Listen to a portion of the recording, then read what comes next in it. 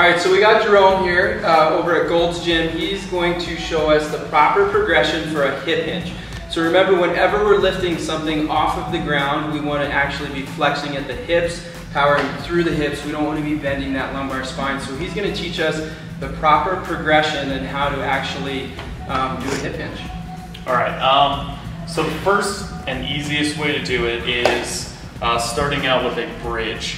So getting into position for the bridge, I like to go greater than 90-degree angle bend in the knees to really isolate the glutes and the hips so that the movement is just coming from the hips. The knees aren't moving a whole lot, and you can really focus on just getting the hip hinge, keeping the core nice and tight so you're not getting any of that lumbar flexion.